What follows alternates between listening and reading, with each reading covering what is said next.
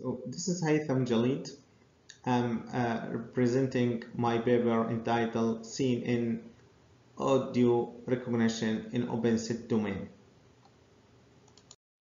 So the outline of my paper contains introduction, framework, discussions, and conclusion. The introduction. Traditional recognition systems rely on hypothesis that all testing and training data comes from the same database, which is known classes, often with the same distribution. That's why they are called closed set recognition. In real application, however, the label or the classes may extend and new class that may occur during the testing phase. To solve this problem, the boundary of known classes must be well defined. The system can either reject the instant or the new class, and in the same time label the existing classes corresponding to its class.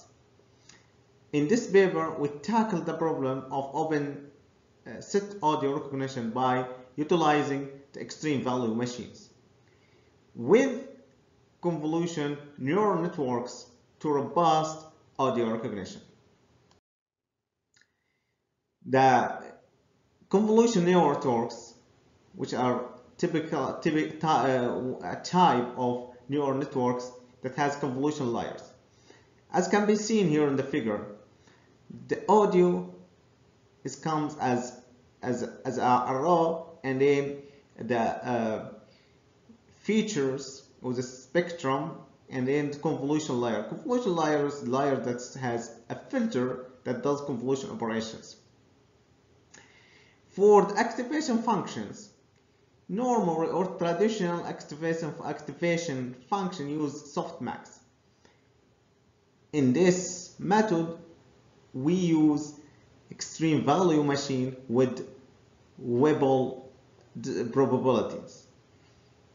As you can see in the bottom of the figure, that the extreme value machine use a threshold that's either classification or with rejection. So it's either a non-class, one of the predefined class, or rejected as a non-class or novel class. Here the definition of extreme value machine is a branch of statistics that deal with the extreme value that exists in the tail of probabilities. For the training, this method uses pre-training deep neural convolution neural networks to perform open set recognition. For testing, the method uses a threshold to determine, based on this probability, to determine if this sample or the audio sample is with or is belongs to a non-class or from a new class. The feature that we use is a Mill spectrum. The Mill spectrum is a spectrum with Mill scale. So the signal is framed, and then here the spectrum, but is with scaling as melody scale. For evaluation matrix, as the definition of statistics, we have true positive, false positive, true negative, false negative. So the accuracy is the summation of true positive and true negative divided by the all statistics. Then we have precision and recall. Because we have multi-classes recognitions, we need to average the recall precision. There are two types of averaging, macro and micro. The first line for macro precision and recall, it's the normalization of the summation for every class. For micro, the equation a little bit different. It's averaging the numerator divided by averaging denominators. If one measure is combining both matrices, we will use F1 measure because it's well known to evaluate our finding. Now, there's another thing here, the way of measuring. There are two approaches. That's how we evaluate our result with through reference audio, either by frame, what's called frame-based evaluation. So these evaluations compare the system output and the reference frame by frame. Another method is called event-based evaluation, which means that it compares the system output corresponding to the reference or the ground truth of the audio or the database. The database now consists of audio recorded in everyday life, which includes 11 sounds were recorded in office environments: clearing throat, coughing, speech, drawing, keyboards, keys drop, knocking, laughing, page turning, phone ringing, and door slam. The first experiment is closed set recognition. The aim of this experiment is to evaluate the ability of the system.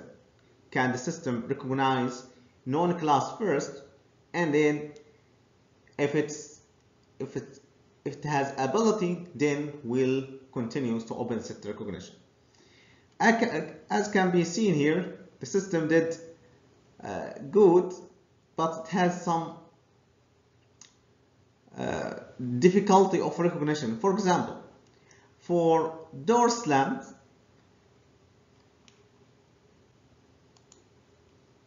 the door slam is it has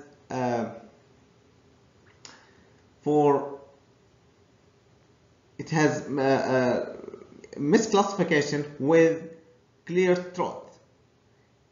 Also, phone has also with clear throats. That's why it is 44% of the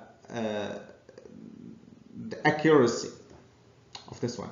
So because the right column here reveals the percentage accuracy for each class.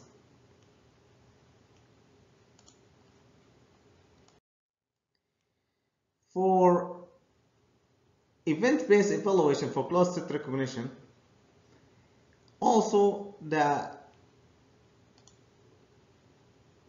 door slam has misclassification.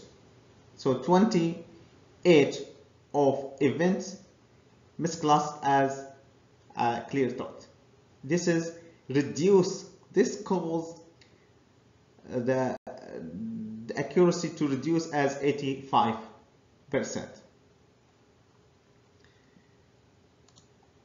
Now, for open set recognition, the experiments were performed by generating the difference amount of openness. Now, what the definitions of openness?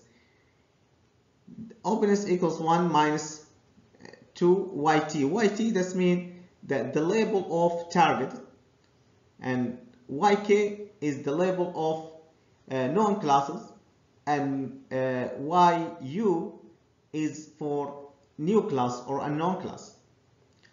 The testing is continuous all classing. The training is all for only the non-class. So how about the target? The target is the classes that we expect to recognize in testing.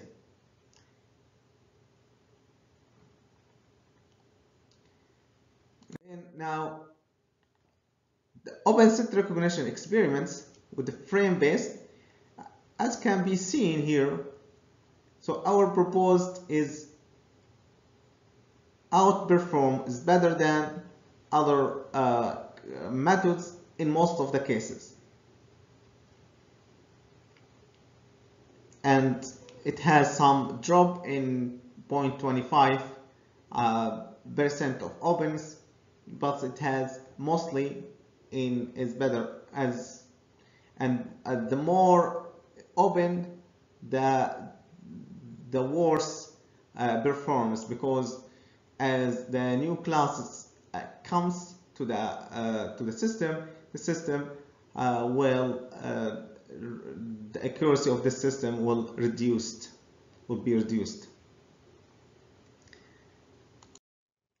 For event-based evaluations, also in the closed set, almost all the systems are equals, but as the new class, as the openness increases, some of the classes lose their